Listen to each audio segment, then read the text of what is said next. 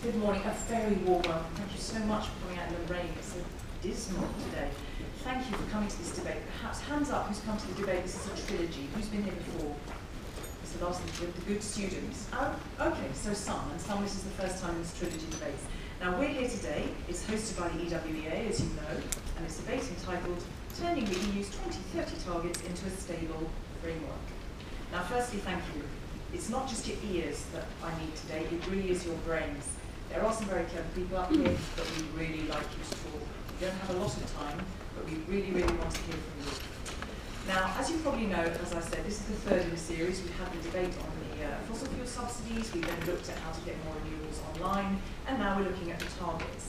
Now, bear in mind that we're not really just here to discuss the kind of pros and cons, the joys and disappointments of the targets themselves. The clue of the orientation of today's debate really is in the title, and it's all about the words stable framework. So the targets are set. It really is all about where do we go from here? What's the role of the EU going forward in terms of implementation? What's the role of the Parliament? What's the role of the member states? I mean, you could declare that Europe's energy union should become the world #1 in renewable energies. The question is, does this package allow for that? And of course, when is the Parliament? Where is Monsieur Parliament here? When is the Parliament going to have its say? And the role of member states, we'll have a look at that too. After all, it's binding at EU level, it's not binding at national level. So how do we get everybody, the carrot approach, the stick approach, to deliver collectively on the targets? How can implementation be achieved in the most cost-effective and efficient way? It's a lot to cover. I think I've given you some ideas about where we'd like questions, what we're going to be looking at today. We don't have a lot of time. In the schedule, basically, after this little warm-up, I will ask each of these fine gentlemen to make a 2 to 3 minute statement, something that will dazzle you, hopefully. I mean, that's the idea. Shout, sing, whatever you like, but they will hopefully dazzle you with their first intro. And then we've got a gentleman here at the very end who's going to comment on that. We're going to find out all about you in just a moment. So, for your delectation, we have, first of all, on my left, Killian Gross. Now, there was supposed to be Mechthild here, as you know, but at the last minute she had more important things to do, like going to shop for shoes. I don't know. I think something more important for that. So we have Killian Gross here, Acting Head of Unit, Coordination Energy Policy, Directorate General for Energy, European Commission. Thank you very much. Could we give a warm welcome to this gentleman, please? On his left, we have Frederick Federley, MEP, Committee of Industry, Research and Energy, Group of the Alliance of Liberals and Democrats for Europe in the European Parliament. Another, come on, exercise those arm muscles. Yeah, big one. Get up, stamp your feet. Jazz hands, if you like. Quite like jazz hands. On the left, we have Guy Lentz, Coordinator for EU and International Energy Affairs, Permanent Representation of Luxembourg to the European Union, and of course, Luxembourg will hold the EU presidency in the second half of 2015. Also gives you a clue as to some of the questions that we might wish to ask him today. On his left, we have Hans ten Berge, Secretary General, the Union of the Electricity Industry, Eurelectric. And we have Thomas Becker, CEO of the European Wind Energy Association. And finally, yes, don't worry, I see the gentleman there who is studiously studying his pencil. There is a sixth man sitting here, and it's Maciej Kolacek. Now, Maciej is first councillor at the permanent representation of Poland to the EU, and your role at the outset is kind of a little bit different. You're going to listen to what these guys say and give us first reactions, and then I think just give us a little bit of Poland's vision of how things should be taken forward, what you think about that. Give us a kind of a quick insight in a fantastically concise 3 minutes.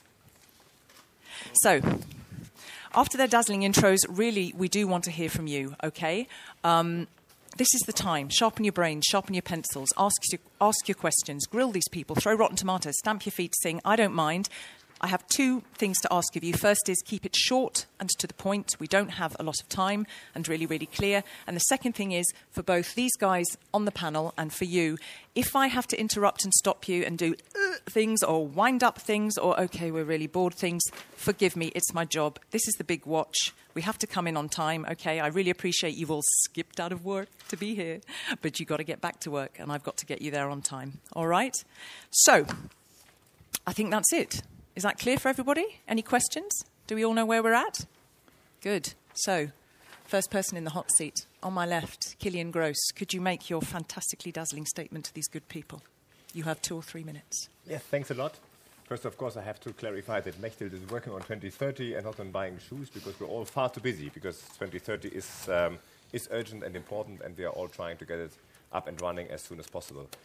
We think from the Commission that the 2030 is a big success, and especially in the framework of this event, because 2030 already provides for a lot of certainty and security for the future. Because I think it's not self-evident that 28 heads of state have agreed on climate change targets for 2030. This was not clear from the outset, and we now have a strong commitment on 3 targets: 40% CO2 reductions, 27% renewables on an EU level, binding target, and 27% energy efficiency with a review clause by 2020 with a view of perhaps increasing it to 30%. This is a very strong message which will allow the EU to negotiate strongly in Paris next year at the Conference of the Parties on the International Climate Change Convention. In addition to that, which should not be forgotten, we have 2 objectives on interconnection. We want to achieve 10% of interconnection by 2020 and 15% of interconnection by 2030 in relation to the national generation capacity. This is important in this context because, in particular, for renewables, interconnection plays a key role in order to have an internal market and to be able to use renewables where they're best placed. So I think this is really in line, the interconnection is in line with the energy security target, but as well very important for the renewables target. In the Council conclusions, we have already a lot on implementation, in particular with regard to the CO2 reduction target, because we have precise figures for the ETS sector, for the non-ETS sector. We have statements on the increase of the linear reduction factor. Several funds are mentioned. We will come back to that later, I guess. So the market stability reserve is mentioned. So on ETS and CO2 emissions, we have a lot. In addition, the Council has expressed its support for a new governance structure, which I think is key, in particular to the non-ETS sector, but as well for the renewables target and the energy efficiency target and the interconnectors. Because this governance structure will allow us to create a new format of cooperation between the Commission and the Member State, which should ensure, as the Council has said, on the one hand side, flexibility for the Member States, on the other side, compliance with the targets. So we want to have both. We want to use a new model for this, which should allow us to reach this and to leave Member States the necessary flexibility, and to improve by doing that regional cooperation between the Member States so that nobody just develops this plan alone, but that we get more and more to an integrated European approach where the different national plans match with each other. So I think, and last but not least, we have agreed on indicators which should monitor the economic performance of the transition. So where we would look at price differentials with third countries, for instance, or diversification of supply routes. So we will regularly, the Commission will regularly monitor the process in order to make sure that this is done in an economically viable way. So I think we have a lot of concrete elements how we want to implement this framework, and therefore I think the framework will certainly provide for investment certainty. Okay, so I think that's very clear there. There's raised eyebrows in the front. I think, very clear there. I think the EU is happy, and the EU is happy, and you have specifically picked up on some specifics there, including governance structure. You think there's lots of implementation measures. You've looked at the interconnection between the member states. Let's see what some of you think a little bit later. So I am passing directly on to Frederick Federley, MEP. Thank you so much. I was here on an event just a few weeks ago, and usually when I speak, Roger Helmer from UKIP is in the audience, and that gives a clear picture of how the debate will go in the House, because he is on the one side and I'm obviously totally opposite to him. So we'll have quite many debates on this topic for quite some times. I would start by saying that there are a few things that are extra vital for the discussion for the forthcoming years. I would say that one of them is having facts on the table, because there are so many rumors and so many beliefs that you could almost go to the fairy tales to get descriptions that are just as true as when it comes to energy policies. Just this morning I actually got a wind energy production level from Sweden in 2011, because the debate is now going, what will happen where probably a few of the nuclear plants will be taken out of order due to old age, quite many are afraid that the wind production, which is now growing rapidly in Sweden, will not be able to provide enough energy. The figures are very good. We are lowering at the moment the energy prices quite heavily. They've been reduced by half the cost per kilowatt both for businesses and for private persons due to massive investments in wind industry. There's also a big debate on bioenergy, on how it will work and how you see on the usage of forest. We will also have, in addition to these 2030 targets, we will have a discussion on forest policy within the House the forthcoming months, which has a great impact on the possibility to actually work on renewables. We are trying to use a lot of good examples from how we have been working in Sweden. We started the transition like 30-40 years ago to more of district heating, using a lot of the green gold we have in Sweden. And for all these years, we've been changing towards more of renewables. We now have more than 50% renewables in our energy mix. We have actually been getting more and more forest for every year in Sweden. We've never had as much forest as we have at the moment. We've never used as much forest as we do at the moment. This is the one renewable source, except wind, that will never disappear from our hands if we use it sustainably. The biggest target is to actually provide a game set of rules for industry, so they will know what investments to do in the forthcoming years. The big thing now is to get the ETS working. It has been the emission allowances are too cheap today. We're actually at the moment fooling our industries, telling them that this is the price will be on sale for quite some time. There are strong forces within the House. We had the first reading yesterday in first round of opinions yesterday in the ITRE committee. We can see that the EPP, for their part, wants to do anything to keep the prices down. But that means that if you don't go hard on the MSR at the moment, the price stability mechanism, that will mean that when it comes into full effect in 2021, it will be a hard blow on the industries. If we now can try to get the MSR in place quite soon, 2017 or 2018, it will mean that the business will know how to make the investments for the forthcoming years. It will also take away the discussion that will inevitably come in the forthcoming years when we get closer to 2021, when industry says, well, now the prices for the emissions will go so high, so we need to take the ETS away in total. So I would say these are the main topics that we need to deal with. Plain game rules for the industry so they know what to do. Also having a debate with more facts and also a big debate on what renewables actually is and what they can provide for us to achieve the targets. Okay. All right. Hope you've been scribbling. You see, he's given you clear indications of where you can ask questions and make fabulous comments. So, right. On his left, thank you very much for that, Frederick. Now we move to Guy Lentz, Coordinator for EU and International Energy Affairs. The next couple of minutes are yours. Thank you. Thank you for inviting me. Just a couple of things on, first of all, about the 2030 target. I don't want to come back too much on that, but it's well known that Luxembourg was probably with Denmark the two countries that were the most ambitious in terms of energy efficiency and renewable. So in that context, for us, European Council conclusion were disappointing by defining the 27% targets. But frankly, for us, looking to the future, we know that the new Commission and especially the new President of the Commission has clearly defined much more ambitious target in energy efficiency and renewable than the one of the European Council, and that is what counts for us for the future. First point. But I could imagine that in the area of EWEA, you have been also quite disappointed by the result of this European Council in terms of renewable target. But again, my message, don't be that pessimistic. There is a long way to go with this new Commission on that targets. Now to come back on what was also said and about the absence of national binding targets that were legally binding targets. Again, here I would say two things. First of all, to take the good things of it, the good side of it, the renewable target, the 27%, target is a political binding target. And to me, that means something in Brussels. I will come back on this when I will talk about governance, which is my main message today.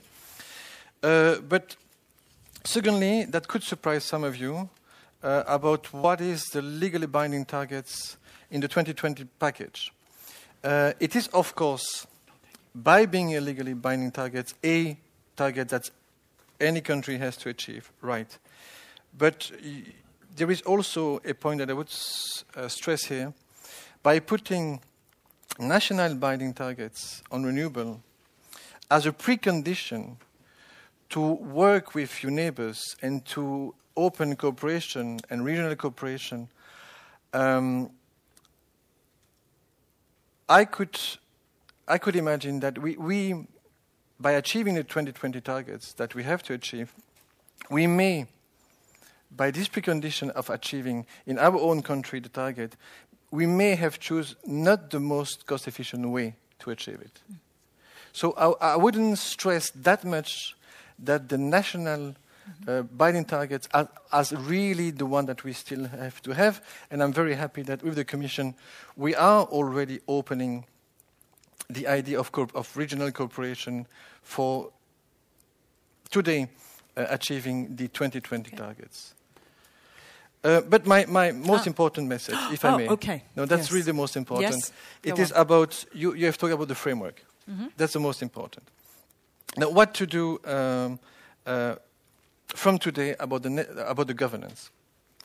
When you don't have nationally legally binding targets, you have to have a strong governance.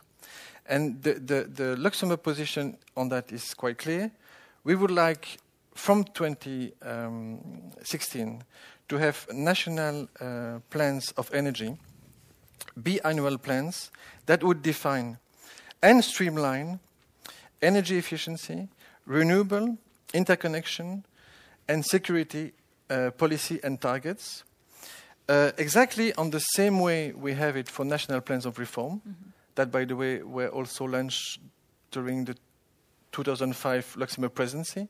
Exactly the same way we have the European semester for social and economic issues, that we would have the same dialogue based on national plans between countries and Commission and Parliament to discuss about how to achieve these targets. It is about to have a new governance starting for 2016, by defining from 2016 to 2020 how to achieve the 2020 targets, and after that, from 2020, how to achieve and how to define national targets from the European targets in terms of energy efficiency, renewable, interconnection, and energy security. Okay. All right, I'll stop you there. You're very clear. Thank you very much. I could see Thomas nodding. First of all, you said you must be disappointed, and there was like a big nod. You were aiming it at me, but he's actually the CEO of EWEA, so he was nodding there. So I don't know. What do you think about that? Is it really so dramatic that there's nothing binding at national level, and it's more you think it could be actually an advantage to better cooperation? Where do you stand on this?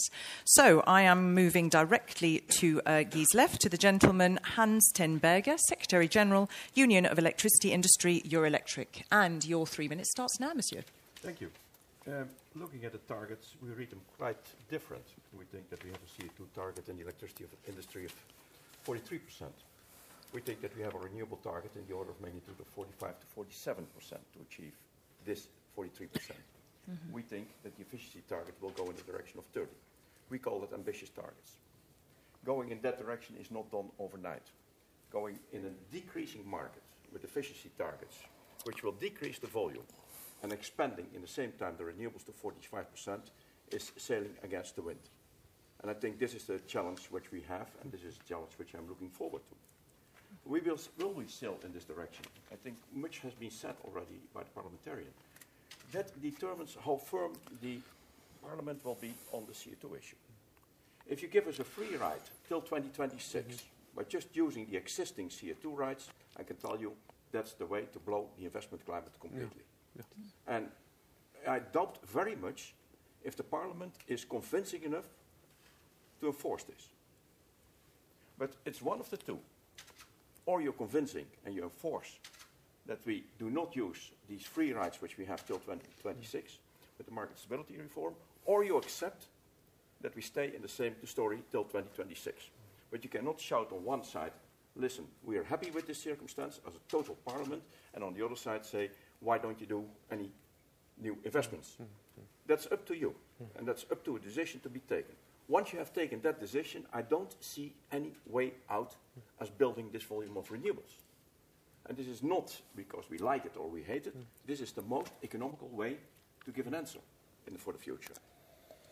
Are there any threats on this? Yes. There are two areas where we should pay attention.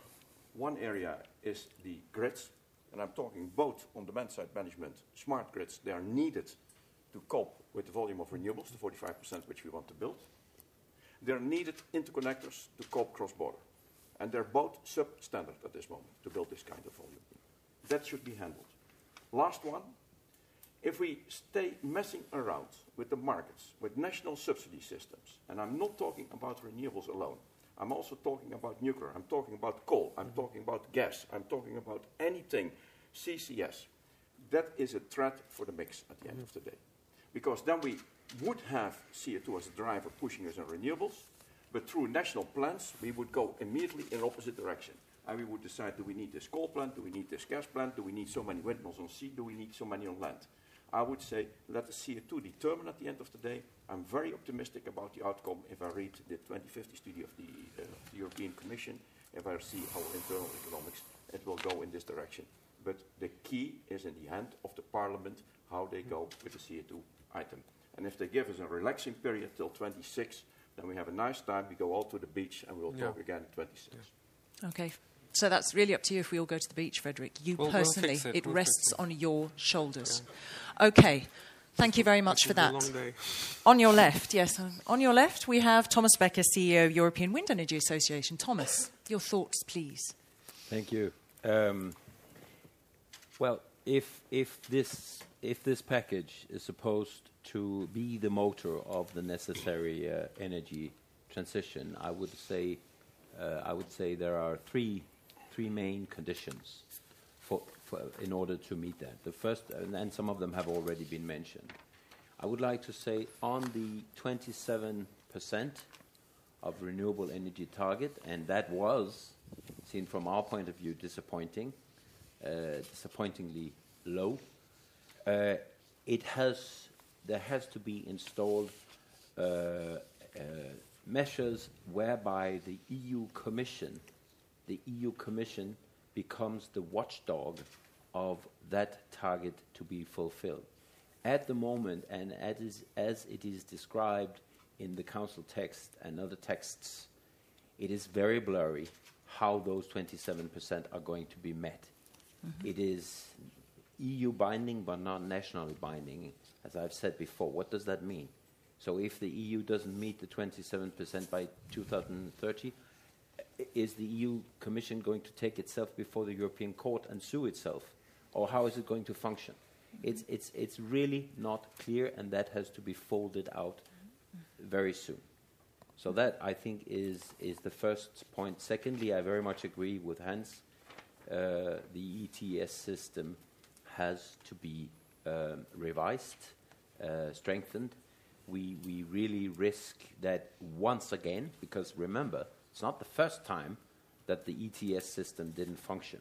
Mm-hmm. I mean, in fact, this was invented by some economists in Stanford, the ETS system, originally. Then it was taken over by some economists in Europe, and then the EU Commission economists. And they installed this system, which has delivered, so far, nothing. The CO2 reduction we see today in Europe has been done by the renewable energy target and by the energy efficiency target, and not by the ETS system. So actually, we are putting all our effort into a system that so far has not functioned. And in the very end, unfortunately, the late night at the council meeting, it was, let's say, the implementation was actually watered out even further, so that, sorry to say, the countries that have already done a lot are supposed to do even more to meet this target. So very important that you get a real price on CO2, whereby investments are directed towards low emission energy provisions.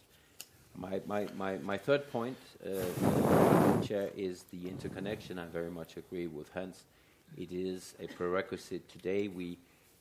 Because of the lack of interconnection, each country in the EU has a capacity of meeting a peak situation, which means, and so that 28 countries, more or less, not 28, but most countries today have a capacity to meet the ultimate challenge for the system, and of course, if you add up 28 times there, we have an overcapacity in the EU, which is meaningless. We could, if we had smart interconnections, actually avoid that to the benefit of business and consumers. That would lower the price. And then my final point. And by the way, my good friend Frederick, you don't need UKIP in the room to tease you or to balance you, because I think it's so fantastic to hear about now Sweden finally, or a representative from Sweden finally, be so much in favor of renewables. It's unfortunate that you weren't that eager when you had the government. But now Sweden is in the right group, and we're very happy for that. But before, it was very difficult to drag them there. So just for the historic memory. Okay. And you had a last point? Yep. Final point, energy union. The energy union, of course, this is much more than just sitting talking about interconnections between one country and another country. Energy today has become a geopolitical theme. It has been for a long time. It is becoming even more now, and therefore it is very fortunate and very interesting, the proposal by Mr. Juncker and by others to create this let's say framework of an energy union in which we should be the best in renewables, the lowest emitting, and even be able to export those solutions to abroad. I see that as a very, very, very visionary measure, and I really hope that this will take off politically. I know that the Commission right now is trying to put it down to paper. What does the energy union mean? And I so much cannot emphasize how much I think this is needed. This is needed to make energy let's say a common European thing rather than a national isolated thing as it has been unfortunately so far. Thank you. Okay, thank you. So I have to say, Guy, he's maybe not so much in your camp about the political binding. I think he's still a little bit worried about that, but we'll come back to that later. So you've heard from these gentlemen. There's been an awful lot covered. I really hope that you guys have been inspired enough by that huge breadth of issues there to ask some questions in just a moment. But first of all, Maciej, what's your response to all of that? And also, where do you see Poland? What's Poland's vision going forwards? Well, first of all, thank you very much for inviting me to this panel. I would say that it is very difficult to comment on such a magnificent forum. So I will try to give us our vision and refer to the colleagues speaking before me.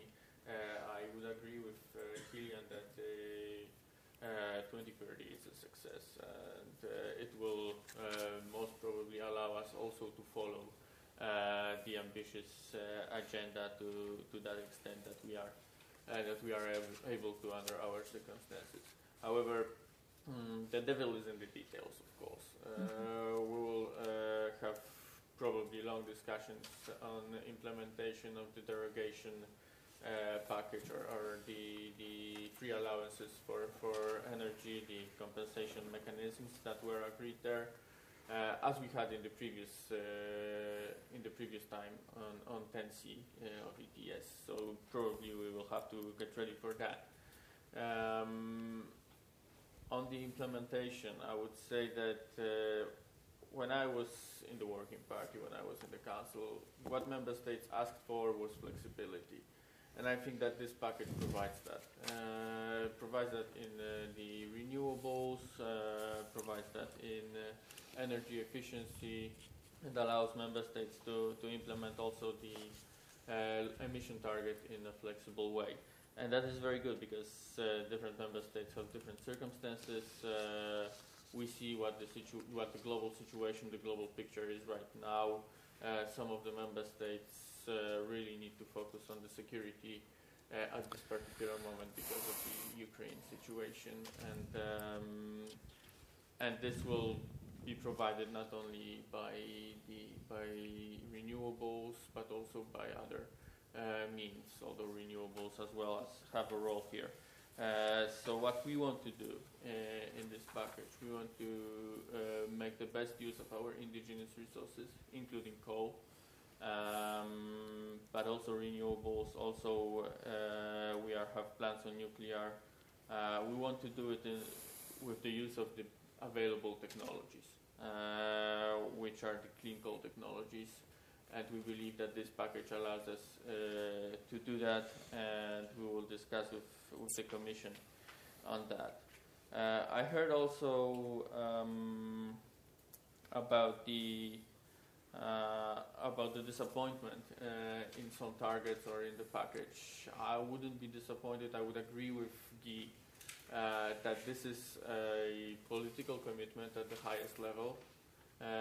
So I don't see why it should not be delivered. I would also like to refer, perhaps as my last comment, to the MSR, because several speakers were referring to that and as the precondition for investments for a well-functioning package. I would say that MSR is supposed to provide stability in what you're proposing. But introducing the backloading first and the MSR secondly is providing instability in the first design of the system. So this is the first intervention, and it is really difficult to believe that there will be not another intervention unless the price is right. But we believe it should be a market price. I don't know really that it should be some kind of other price. I have a difficulty with that. Okay, thank you. I like that. I have a difficulty with that. That's kind of like a very polite way of saying things. I like that expression. Okay, thank you. Thank you very much. First of all, just in case you can't wait to ask questions, normally people are a bit shy. Does anybody want to ask a question? Who would like to go first? Oh, look, the lady there. Yes, right by the mic.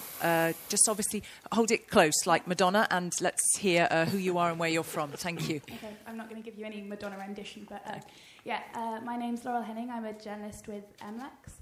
A question to the Commission, if I may. On the idea of Europe, the EU becoming the world #1 in renewables, we hear this all the time at the moment, but not really how that's going to happen. And I just wondered if you had any solid ideas of how you think which measures will be most useful to achieving that. Is the 27% target enough on its own? Or would you refer to the investment package, this 300 billion euros that we're going to see, which itself is only, I think, a 3-year investment package anyway. So would that last long enough?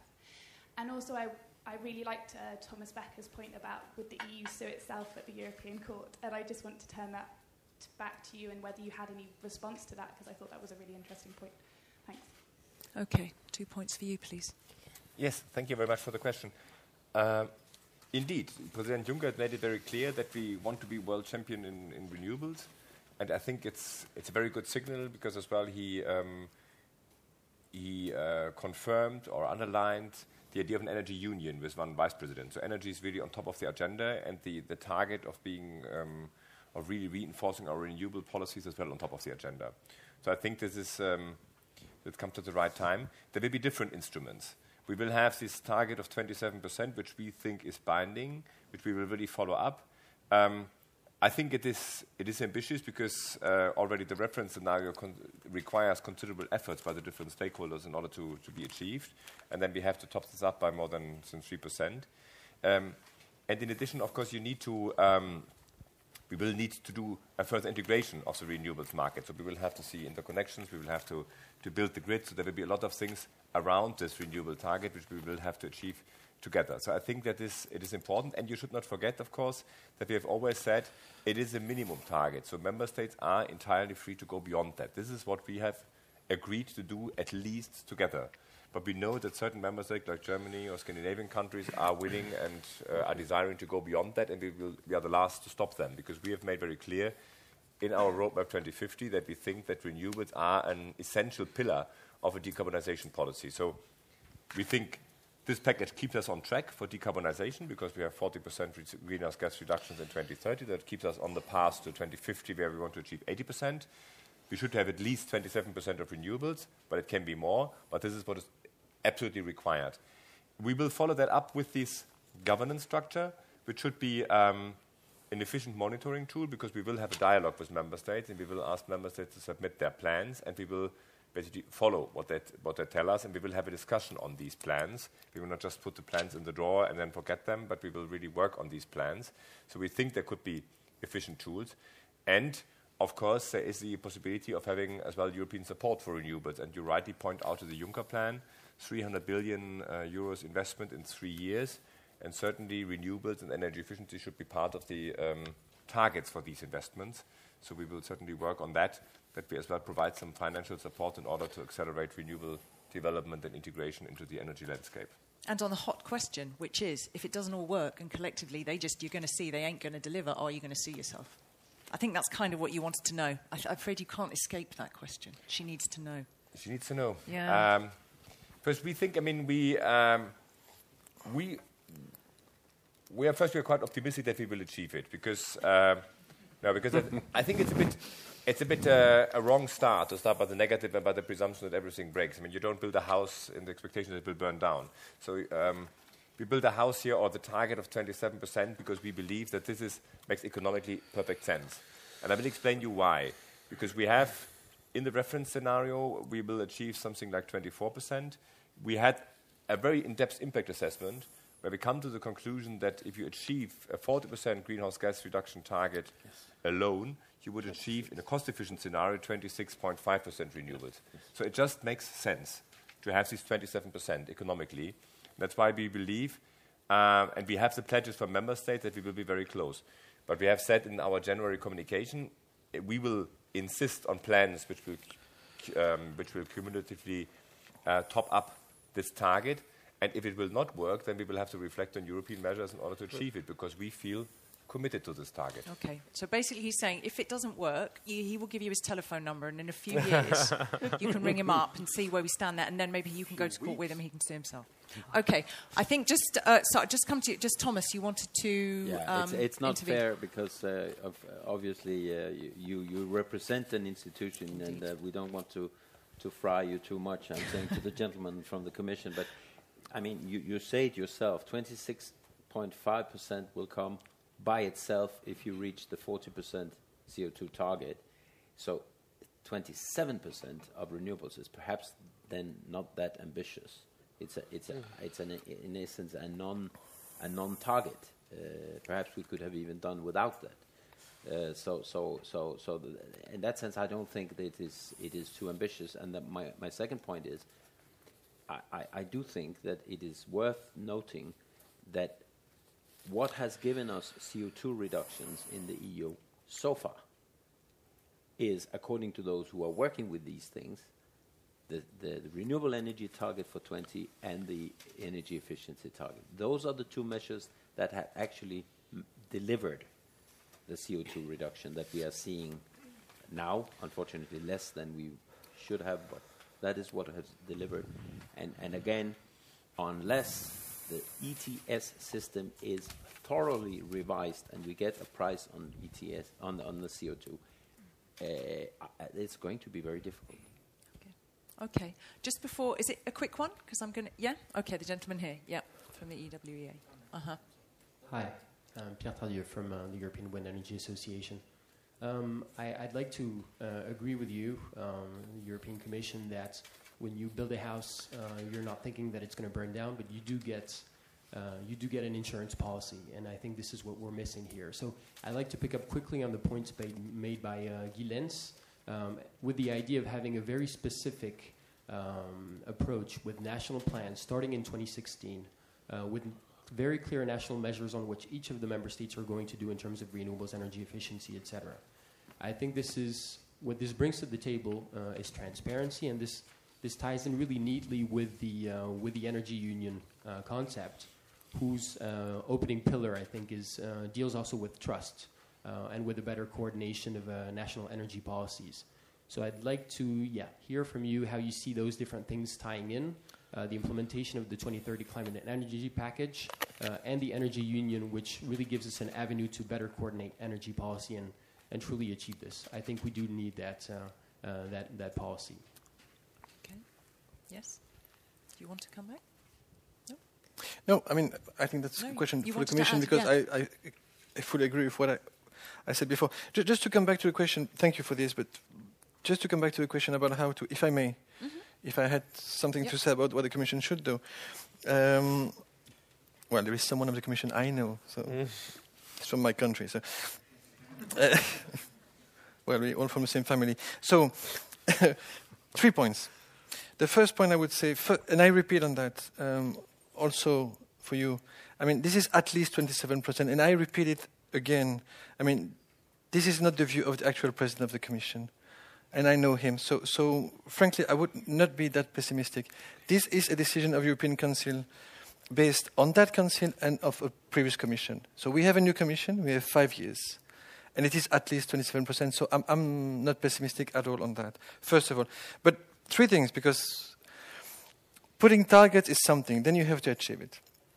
My first point is, and I insist on that, we have to, from now to 2020, we have to correct and refine the actual system. The actual system, the actual directive is not perfect.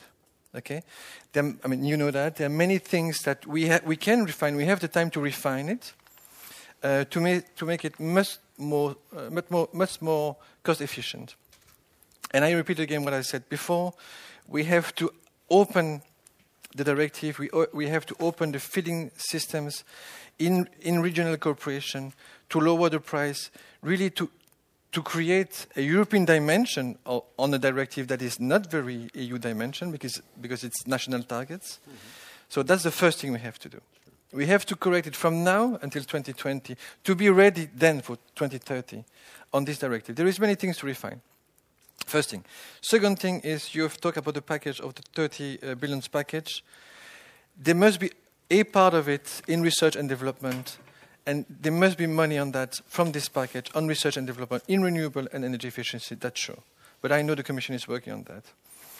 And the third thing, but that was also said by our colleague here, yes, I do believe that, I mean, frankly, it's just copy-paste what we've done in 25 for the national plans of reform. You know, I was there at the time in the presidency, so it's just a copy-paste of that. It's a success. So I think we have to do it exactly the same way.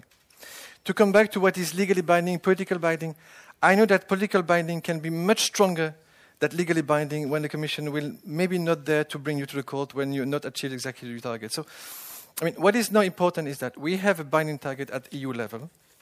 That is key. And this must be declined and defined now by national plans, energy national plans, that will start a dialogue with the Commission and then going to the Council, having peer reviews and maybe peer pressure on that. Exactly the same way we've done that for the European semester. It has worked. We have that now in Stability Pact. We can have that also in energy. And we need to have that in energy as a political pressure by national plans of energy. Thank you. Okay. Can I just and this is just simply, it doesn't mean we can't go back to this, but just because our time is limited, I want to also open up a little bit into other areas and bring another couple of our panellists in. So there'll be something for you in just a moment, Hans. But first of all, I could come back to you. The European Parliament is initiating work on energy security. So how do you see this kind of fitting into things? And also, I have another question for you, which is when are you going to have your say? When is the Parliament going to have their say in all of this? Because you weren't involved in the target. So what are you expecting next? You're going to be involved in the next legislature. You're going to be having a look at the ETS and the reforms of the ETS and be involved in there. What are your expectations for your involvement? So on the first is the energy security, and the second, what do you expect going forward in terms of having your say? I think that no matter on which political standpoint, no matter what standpoint you represent, you do want to say if you were running for the European Parliament in May, because this is one of the biggest challenges we have to face. There was a big debate in the spring in the House. And obviously this Parliament would like to have a say on its own. But I think there are many things we need to go down to the deep on how to make the grid working, what is actually energy efficiency meaning, because I'm one of those who think that we should be as efficient as possible in every single product, every single unit should be as efficient as possible. But I don't see it as a single goal to reduce our consumption of electricity. I see it as a way of building market mechanism to actually get more electricity on the market, because my computer is more efficient, my refrigerator is more efficient, so that I can finally fuel my car with electricity instead of using gas. And I think that that's one of the points we also need to make, because if we're really going to address the big schemes of emission, we also have to talk about the elephant in the room, and that's our transportation, which is not affected in a good way on this. When it comes to security, I would say that getting a greener system is the most secure one of them all, because we will produce our energy ourselves, we will be less independent, but we also need smart grids for the possibility.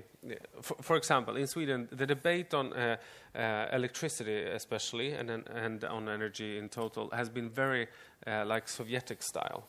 We use 100%, we should produce 100%.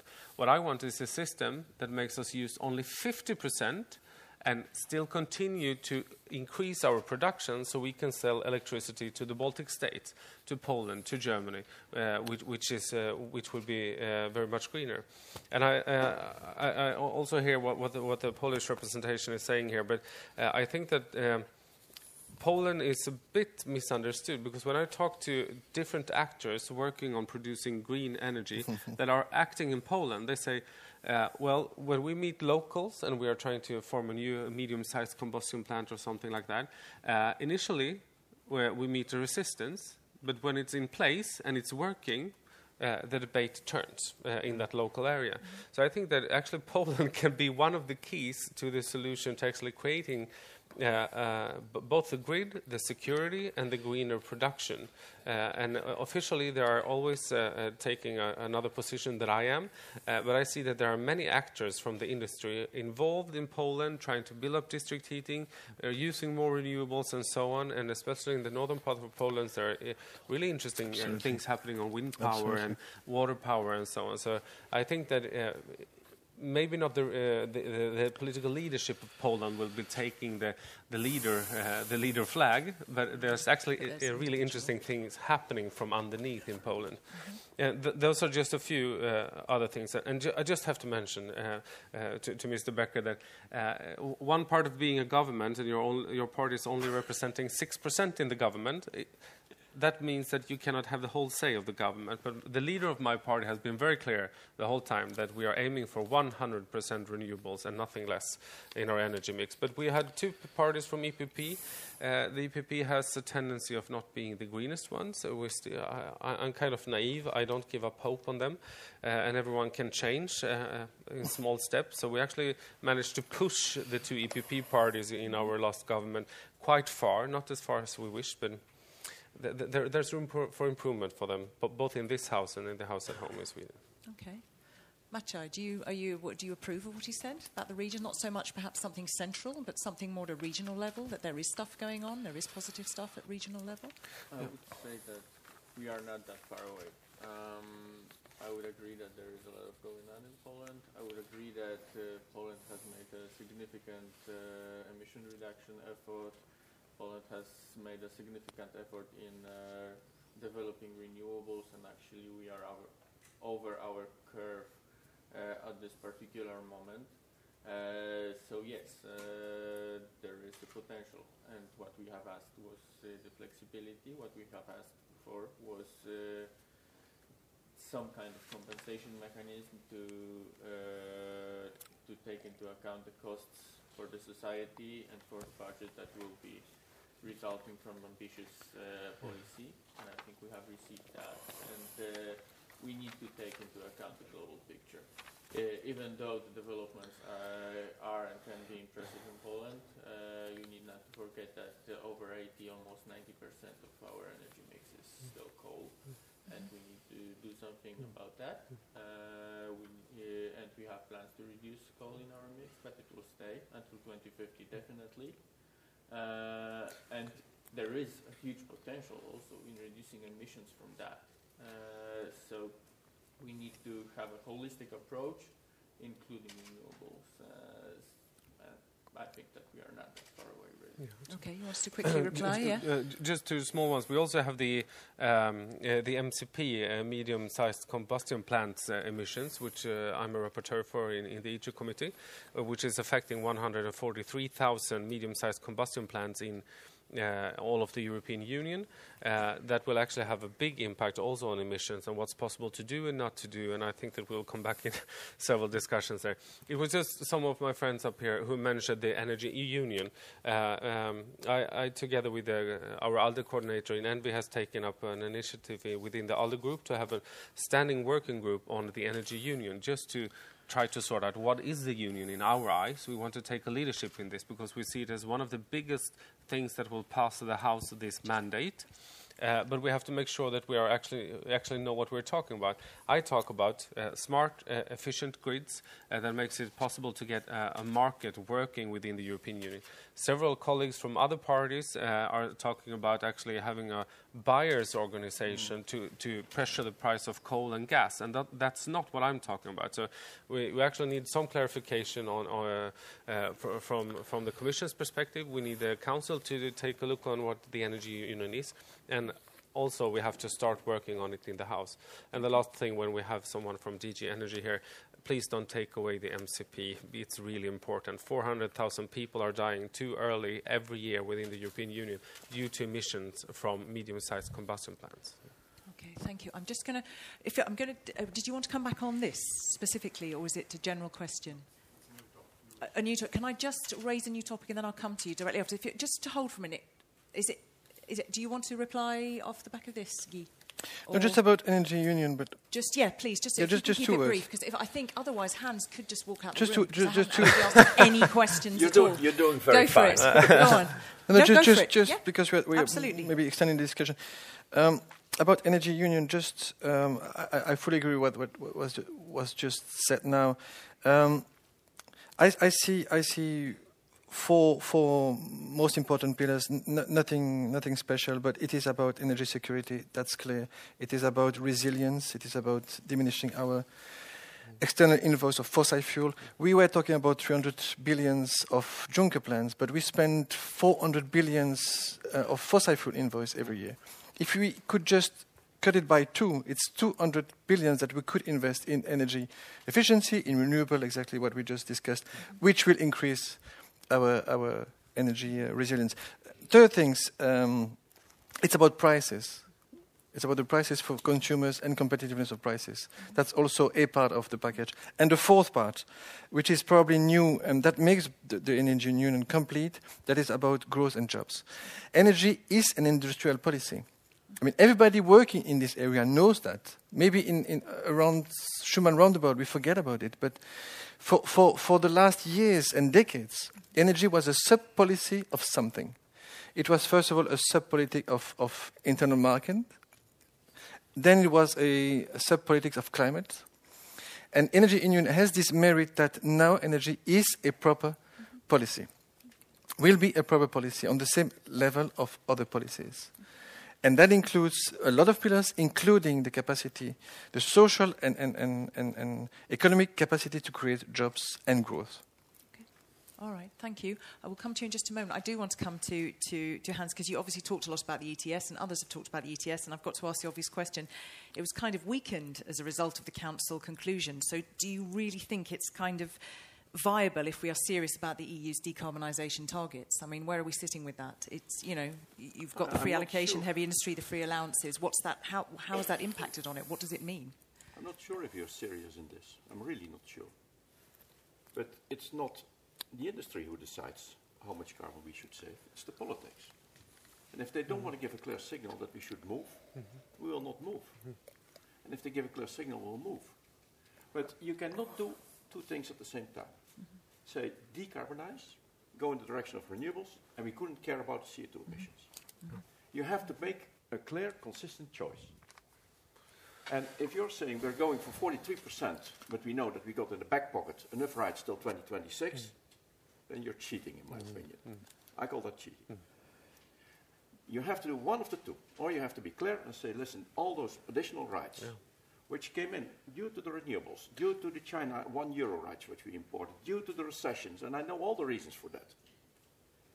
Or we take them out and we go for a serious system, or we don't take them out. And if you don't take them out, accept the consequences of that and accept that this is going to be at least till 2026 completely failing in this package.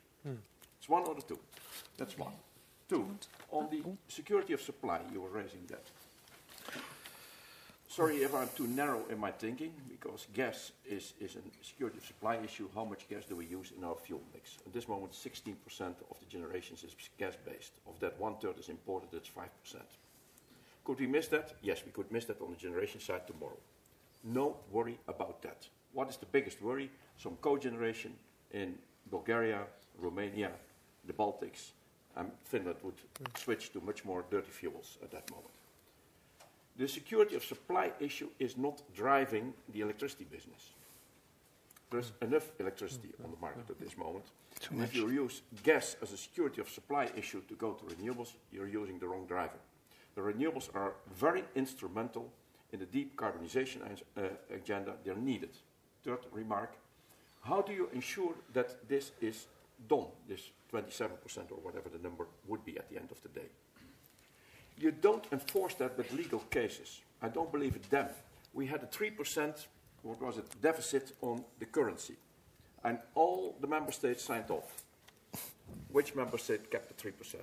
Which one was taken to court, and to which one did we send the army? None of them. Are you thinking that we are going to do more severe measurements on renewables? Forget it. Yeah, you're right. The renewables are not driven by legal targets. They're needed at the end of the day. They're crucial to get the decarbonisation agenda done. They're the most economic solution. And the enemy is not that we don't have the legal framework. The enemy is that we're messing around with it. That we're not clear on the CO2 targets. The enemy is that we're trying to build in all kinds of other systems which would reward. And that is not on the renewables alone, because we have been bashing from Eurelectric quite a bit the subsidies on renewables. It has become worse. It's also on the nuclear, it's also on the coal, it's also on the gas, and it's called stability reserves, and I don't know what the market reforms or strike prices or whatever you have towards any ministry in any country has thought of something to orchestrate this. Yeah. If we get these systems going on, then we will not have the CO2 as a driver, and we will not go to this renewable environment. And if you don't get this change done, don't complain about it, but accept then the national policies which are completely different over the 27 member states with whatever the outcome will be. I would not go for that direction. And I would urge the Parliament to look at this, and I would urge the member states to have a cooperation on this and to make sure that we go in a consistent way and not try to do things which are... how can you explain to a foreigner outside of Europe that we subsidize nuclear in the UK, that we do not subsidize it in France, and that we forbid it in Austria and Germany, and that we try to build an interconnector to have a homogeneous market on that? How would you explain that to somebody outside Europe? How would you explain that I get, for a windmill in Finland, 0 at this moment compared to the market price, and that I get €100 in Germany for the same windmill? I don't know if it's today the case, but it was the case at least. That is unexplainable, in my opinion. And then we connect these countries and we call that a European Energy Union. I don't call that a European Energy Union. I think we have a lot of work to do in that area, and there I would like to see a much more homogeneous approach. I think that will be the driver for a renewable environment and a decarbonisation agenda at the end of the day. And all kinds of legal measurements, forget it. I've seen enough of those. Okay, thank you. I think 2 comments. I haven't forgotten you. Is yours entirely unrelated to what we're discussing? Is it a new posture? Great. Okay, hold that thought. I'll come back to you. Who put their hand up? Can you keep it short, please? Because time is... Oh, yeah, time is running. Yeah, Go on. I'll try to. The problem is I get paid to talk a lot. No, really? Actually, it's quite interesting. We talk to industry, especially high-tech industry, like for Philips. We had a green growth breakfast just a few weeks ago in the house, and the guy from Philips, he was saying, well, if you only go for 30% in efficiency target, that was when we still were talking about 30%, he said we can put down our R&D department because that will be done by itself. Because you will change your refrigerator, you will change your lamps and so on, and that will make us go to 30%. And it's very interesting when the industry says, just like you are saying, we need high targets to start moving. We want to put more into R&D than we are already doing. But what the politicians now are saying that you don't need to do R&D because this will fix itself, and that's a big problem.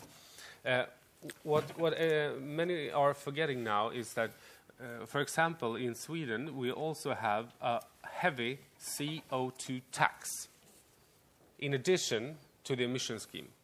In addition to that one. That could have been a big solution during the financial crisis if more countries would have imposed a CO2 tax. That would have been pushing the debate much, much further. It would have been giving big incomes for the different countries, but people were afraid to. Then we look to industry. Is the Swedish industry doing bad? Is the Swedish unemployment higher? Are industries moving away from Sweden? No. But the Swedes never do anything bad, do they? No, we do bad things. They just don't. They're one of the... We shouldn't talk about the Second World War at this moment. But the last thing is actually what we have to do is make sure that the scheme starts working. And when we are going down to the MSR at the moment, I'm trying to propose, we had the first discussion yesterday in the ITRE committee, a permanent cancellation mechanism. So when you take out allowances from the market to the reserve, you should also have every second year surveillance of this. And if there has been more than like 500 million allowances in the reserve, you should cancel 20% of that. Because that is due to what's also happening at the market right now. When we're moving towards more of renewables, there will be a lot of emissions. There will be a surplus. And we have to make sure that we have a 5% takeout every year. But if we have we have millions and millions in the reserve, we need to cancel them in some way that doesn't frighten the industry, but gives a clear direction and where it's actually not possible to get them back. That's what now will be quiet. Okay, thank you. Thank you for that. Thomas, you wanted to come back on something I think earlier that was brought up, or just this? This is on okay, the, yeah. Well, it's a little bit of everything. Yeah, it's on the energy union. Mm-hmm. I actually said it yesterday as well. I do agree with Hans about the let's say absurdity at the moment and the need to do something to harmonize more. There is one thing we cannot get around, and that's the very, very sensitive issue, namely 194. Yeah, 194 in the treaty. We need to now address, okay, everybody recognizes the need to harmonize this. How much sovereignty are member states going to give away? Because that is what is needed. Without that, we can forget the energy union. It will be an intellectual exercise with no meaning. It only is interesting if member states are willing to say, for the sake of the common good, as they did with trade many years ago, with the internal market.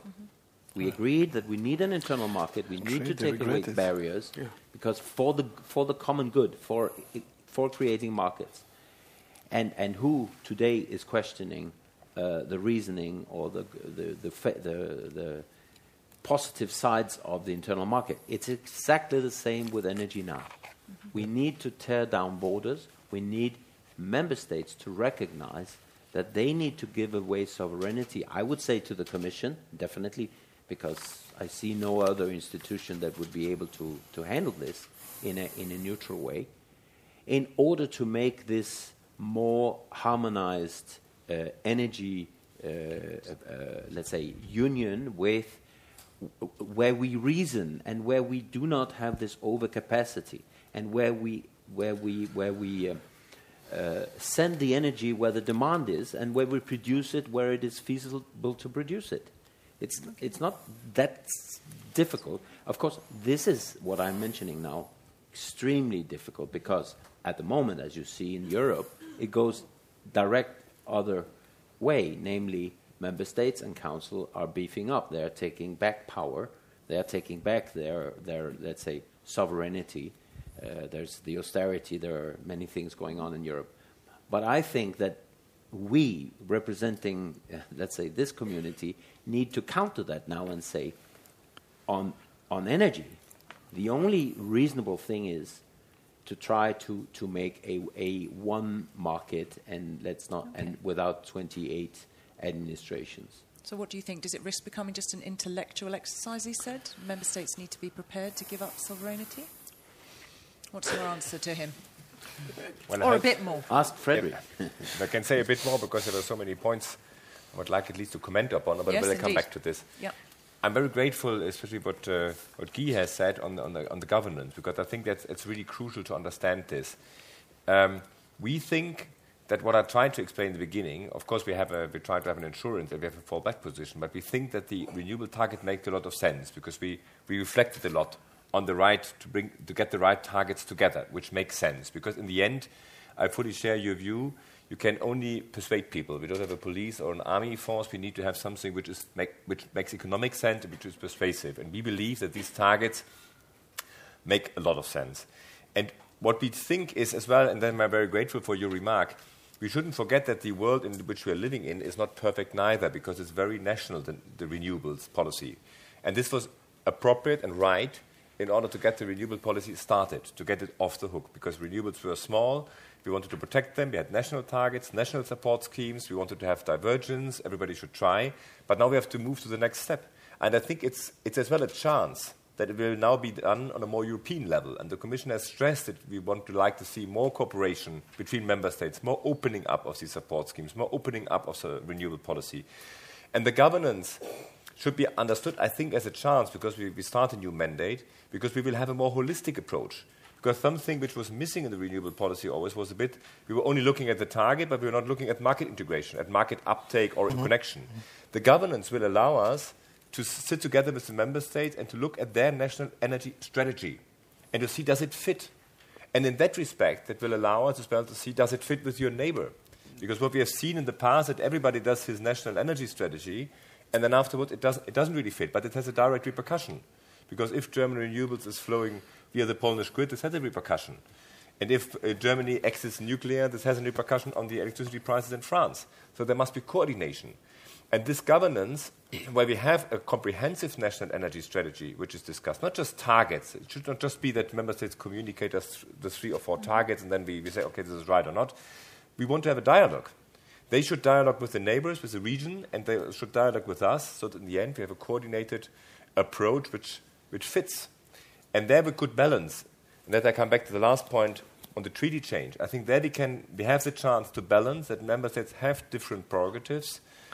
The treaty is as it stands. We might reflect if in the future another treaty would be nicer, but I think what people expect from us is action now. And a treaty change would take us years. It's difficult to achieve, as you all know, and we have to work for the time being with the instruments we have. And I think there we are well advised to try to do this coordination, to leave member states a room for national preferences, but to coordinate that. And I think their governance could be a very innovative and efficient tool to do that if it's well understood. And in the end, if what we agree makes some sense, we have some monitoring, we have peer pressure, we might even come up with some European added measures on top of it, like be it support or some to push, like for energy efficiency, we can have horizontal legislation, so it's not only member states who can do something. I think we can end up with a rather reasonable result. Okay, so for you, there doesn't need to be any more sticks. There's plenty of carrots. It's the right and correct strategy. No, and you've got some people on this panel on your side here. No, I think we can be reflected. You can, of course, think about if Article 194 is a perfect legal basis, or should we have a new treaty on energy. And all this you can reflect. And of course, the Commission would be the last one to say, well, why should it not be a fully integrated legal basis? But I think the people and the undertakings in Europe, they really expect answers now. Mm-hmm. And to start a debate on a treaty change, which will take us for years and years, will not reply to the demand outside there in the market and with the operators. So I think we should concentrate first on the issues which are burning, and we have to resolve them with the tools at our hands. And we try with the governance to come up with an innovative tool which would help us to overcome these difficulties. Okay, thank you. So they're not going to. You won't have your day in court. That's clear. Okay, so Guy, and I think yes, you did put your hand up first, but if you could hold just one moment. Just quickly to what said Kilian and to reflect on energy union and change of treaty and these kind of things. First of all, yes, it will take too much time. It's long, and probably we won't succeed to change the treaty on that issue. First. But second, I do believe, and I can prove it, it's not necessary. From 2006, we have created a Pentlateral Forum of Energy, and your country, you have the North Pole Association. We have proven that ministers together from 2006 in our region, Benelux, Germany, France, and Austria, when you put ministers together, they talk to each other. And they see the interest to exchange on why do I have my own capacity market? Because it is very expensive. Maybe I should not invest in my capacity market, but look at France or Netherlands or others. Maybe they can balance my system. Mm-hmm.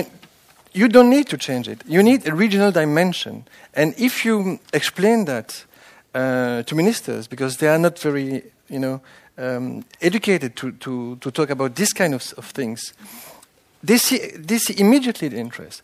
They see the interest that you should not invest in a new X plant, coal or nuclear plant, if on the other side of the border there is somebody doing exactly the same. That is the reason why we need a regional dimension for internal market, capacity mechanism, renewable development, energy security. That is what we need. And that is exactly what we need, and we don't need more. We don't need any change of the treaty because it will automatically come. You will come to the decision, okay, I do not do this. I don't need somebody from Brussels to tell me that. I will understand that I don't need, as a minister, to invest in this or this because my neighbor will do it for me, or I will do it with my neighbor because he will open his feed-in tariff and I will join his system. So you must be feeling quite excited about how you can take things forward under the presidency next year. Yes. You're quite clear about where Luxembourg sits. We have some ideas. Okay, some a clue, yeah. Okay, thank you. Can I just turn to you? Because, yes. This man is... Thank you very much. I think that on 194, without any deep coordination with other member states, I would agree with Guy that this is something that will probably not be possible to change in the foreseeable future. Although I also agree that the regional approach to security, to coordination is important. What Kilian said was very important. The uncontrolled development of renewables in Germany caused problems for us because of the Lux laws going through Poland and Czech Republic. More coordination, would be more appropriate. I would also like to refer shortly to the energy union because you referred, if I will remember, to some ideas of a buyer's club.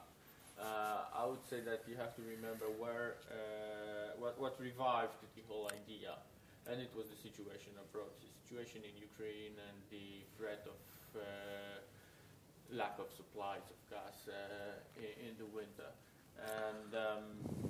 And the whole idea, as it was presented by our Prime Minister Tusk, was to solve this particular problem fast, really.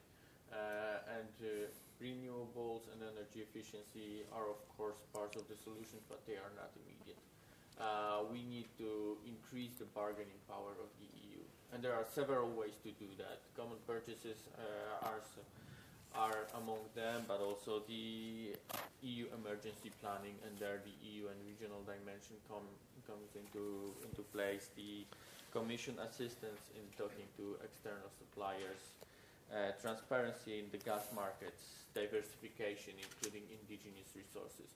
So I would say that we have to be functional and introduce the regional and EU dimension when we really need it. Right now we need it. We need solidarity and regional coordination, EU coordination in security the most. Okay, all right. I'm going to park it there for a minute, unless you've got... Yeah? Can we just hold it there for a minute? Because I think the clock is ticking a little bit, and I would love this gentleman. It better be good. We've been waiting. Poor you. I put you on the spot for like the last 25 minutes. Yes. Almost leaving. Thank you, Katrina. Yes, Mr. Federley mentioned mobility as the elephant in the room. I think there's, in fact, another elephant sitting right next to it, and that is cost-effective energy storage. I think whether you go for 100% renewables like some of the Scandinavian countries have indicated, or whether, as in Poland, you'd like to continue using your indigenous resources but integrate renewables as part of that, energy storage is crucial.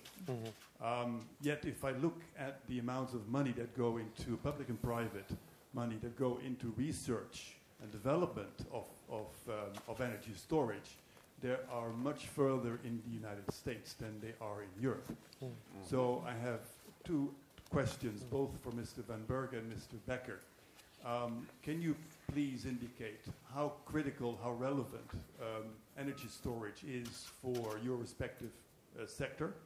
And secondly, what can be done at the European level to boost, to promote research and development in energy storage? Thank you. Okay, yes. Thomas, do you want to come back first? I'd like to hear what Hans has to say. Okay. Okay, Hans. Energy storage. Let me. Your first question was: is it important? Yes, it's crucial. There are a couple of elements which are driving the whole energy market. That's demand, that's supply, and that's storage. Those three should be in equilibrium. We are not doing that at this moment. There's no confrontation of demand, storage, and supply. And if we confront it with a different set of values. We are capable of valuing certain degrees of generation or demand in a different way and don't match the values of that. The orphan of that is storage, because storage was not seen as crucial, and that meant that demand and supply would be in equilibrium and storage would play no role.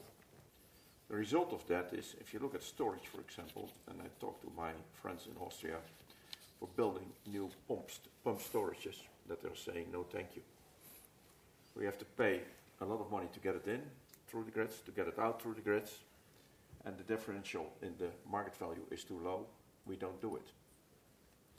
If you look at hydrogen storage, the efficiency of that, there needs to be quite some things to be done to get this energy stored in the right way and to get it through fuel cells back on the market at the end of the day, or as gas back on the market. Are we pleading now to give an artificial price to storage again compared to demand and supply? The answer is no. That should be done in the market. Are we pleading for research and development on this? Yes. There should be spent money on this. Significant money should be spent on this. Am I sharing that everything outside Europe is better than inside Europe? The US is doing much better on this. My answer is no. If I'm over in the US and I hear their complaints and their worries, then I'm not so unhappy to fly back to Europe. Am I unhappy with the developments in Japan, where the total national bill of payment is distorted due to the volumes of gas they're buying from Qatar? They got a huge problem there. Am I happy if I walk around in Beijing and look at the air quality there and the volume of coal which is emitted, which is much more than, by the way, than Europe, but nevertheless it's such a huge volume that the total air is polluted? No, I'm not so happy there. Am I happy in Australia, where I'm seeing that they're struggling also with their whole CO2 and their ETS system? No, they're not done yet either. So it's very fashionable, I think, in Europe to complain that we're lagging behind on everything. I will join you once in a while for that, but be also a little bit proud of what we have achieved in Europe. and where we took leadership, I think we're not doing so bad. But don't tell the European Commission, otherwise they slow down. That might be the first time I've heard anyone in any debate say we must be proud of what we're doing in Europe. That's great. We might never hear that. So thank you very much. Thank you. Yeah, you're spot on. I was about to make a comment about that earlier. You're right. Thomas? We should be very proud. We're world champions in energy in Europe today, as we are. And everybody, praising what is going on in the United States should go there, and they should try to have a company installed there and see, be a consumer of energy. Then you get a totally different picture, including the price. Okay, can I just hold that thought just 1 minute, because I hate people to have to scuttle off stage without thanking them. Do you want to make a last statement? Have you said everything you would like to? No, it will be too long. God, okay. All right. Can we please give a round of applause to our lovely MEP who's got to rush off and do some more talking? Thank you so very much. Thank you. Sorry, so there was the question asked about the importance of storage also for your industry. I think you were coming to that. Yeah, obviously. Certainly, storage is something that has to be exploited much more and developed. You get depressed when you walk around in Beijing. I get depressed when I hear about the Spaniards producing 130, 140% of their energy need for 9 days during Christmas from wind alone. Yes. From wind alone. Not being able to sell the surplus anywhere because the Iberian Peninsula is closed. Not being able to store it somewhere. It's absurd. It's like throwing away money. So of course this is a very important priority area.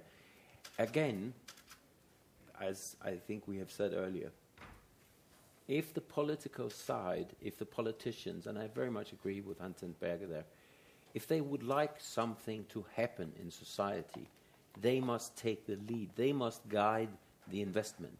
It won't happen by itself. And if the European politicians, the political level, if they think that energy storage is reasonable, then they must put money behind R&D on energy storage, substantial money, and systematically, as we are doing with the IT, for example, as we are doing with pharmaceuticals. There, nobody is questioning the amount, the billions and billions of euro that are put into those areas for making us competitive. We should do exactly the same with storage. Okay. Is there anything just from the Commission side you wanted to add to this? Well, I think it's what Hans said. I think is very, very wise. We all agree that we need storage because storage is an important component of the energy mix, in particular with regard to renewables. We need as well interconnection. It was just pointed at the problem of Spain. I said in my introductory remarks that I'm very happy that we have as well now an interconnection target because I think that's linked. We cannot just do the other targets without interconnection. But I would as well think, yes, it's important to do R&D, and we are rather prudent if we should have another intervention in the market for storage because we think we should first try to get the market conditions right, and then the market should produce as much storage as needed, and we shouldn't add one intervention too quickly into the market after the other. We should call for some prudence, but we are very much aware of the fact that we need to bring more storage into the market. Okay, thank you. I'm just having we're kind of at the end. Do we have there? Oh, there is a man there in the second. Where's the lady with the microphone? The gentleman with the microphone. Closing very smart. Thank you. Thank you, Mark Johnston, EPC. Maciej, on MSR, are there any circumstances in which Poland could vote for MSR? And if not, if we note you will vote red, like you voted red last time on backloading, then the presidency can continue building a qualified majority in the usual way. And we can, once that's done, we can get onto the legislation for the 2030 package next summer. First question again, are there any circumstances in which Poland could vote for the MSR bill on the table? Thank you. So, I'm lucky enough to be energy attaché and not the environment attaché. So I'm not dealing with MSR. So even if I wanted to give you our negotiating strategy, I cannot do it because I don't know that. And frankly, As I said, we have a serious problem with MSR because it's the intervention. And I see and I'm afraid that if the MSR doesn't reach the price level that is desired by some parts of the industry, we would require another intervention because it will be spoiled as ETS is spoiled right now. So this is the grounds for our opposition to that, as well as the affordability issue. I think that the really important issue right now is that we are going even farther in our discussions than the European Council conclusions tell us to do. Because the European Council conclusions ask us to introduce some kind of instrument along with the Commission proposal. And I hear that it should be introduced earlier even. And that is moving the problem even farther. So I don't know really how to answer your question. I would say I can only indicate what problems we have, and I don't know what answer will be. Okay, you need to talk to his colleague in the environment. Okay, I'm going to park it there for a minute. I'm sure you've all got rumbling tummies, and I wanted to give you guys the opportunity to make a last, final, flash statement, song, dance, poem, point to these good folk before they're released for lunch. So, Mr. Commission. Mr. Commission is too much honor. I think the discussion has shown that there is quite some reason to be optimistic. We are at the beginning of a mandate. We have a vice president now for the Energy Union, which is a very interesting concept, which we will fill up with life and a lot of concrete actions in the next 5 years. We start with, I think it's very good, we start with an agreement of the heads of state on 2030, so we have a clear mandate now to implement that, which will as well, together with the Energy Union, set a bit the tone for the next 5 years. So I think we are ready to start with a rather ambitious energy policy in the time to come, and we are looking very much forward to work together with you, with the Luxembourgish presidency, and with the different industry associations, and of course with our Polish colleagues. Okay, thank you. Guy. Just what I said from the beginning, all will be about governance. An energy union will be about governance, about how we can streamline by country and national policy, and then having a regional dimension. Okay, thank you. Hans? I would only repeat once more, it's crucial that we get the whole CO2 story correct. It's crucial that we don't pay only attention towards national binding targets or non-targets. Interconnectors are important. The other thing, how long are we staying around with messing with all kinds of national interventions on all kinds of generations? That will also be very decisive for the mix at the end of the day.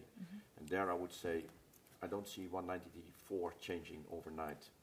But the regional cooperation will put quite some pressure on those member states which are going such a way which is not sustainable in the long term to change their mind. So I would plead at least to start off very quickly with regional cooperations where not only the renewables but also the total energy policy is coordinated. And let's see that we proceed in that direction. Good start, a lot of work to do. Okay, Thomas? Yes, just one point. I think what is happening in Ukraine now, to me, is one of the best arguments in favor of an energy union, in which we do touch upon the sovereignty of member states. It is the best argument. So, parking that, I would like to say I very much agree with Guy about if this is supposed to become a success, it's about governance. It's all about governance. And how you install that will be decisive for whether we succeed or not. Okay, thank you. Thank you. Maciej. I would say for the package, as I said in the beginning, the details will matter, and we will still have long discussions on the details, probably. The energy union, I would say that the key word is solidarity in all dimensions. If we keep the solidarity on board, if we keep the 3 pillars of energy policy in balance, then we will move on. Okay, thank you. Thank you very much to all of you for coming here today and for lending your brains and your eloquence to the occasion, and also for covering such a lot. It's great. It's just not enough time, an hour and a half, but thank you for all of those points of view and for making them so coherently and so concisely. Thanks very much to our audience. I took less questions this time. We seem to have quite a nice free-flowing debate, so I hope you didn't not get a chance to ask. Thank you for your patience, the gentleman on the front row. If you didn't get a chance to carpe diem and seize the day, then I think some of these guys, I hope, are staying around for lunch. You are certainly all invited, so do pounce on them in the middle of the entree and ask them those burning questions that you didn't have time or you were too shy to put your hand up. Thank you very much to everybody. I hope to see you again at some point, and have a very, very good afternoon. I wish you well. Bye-bye.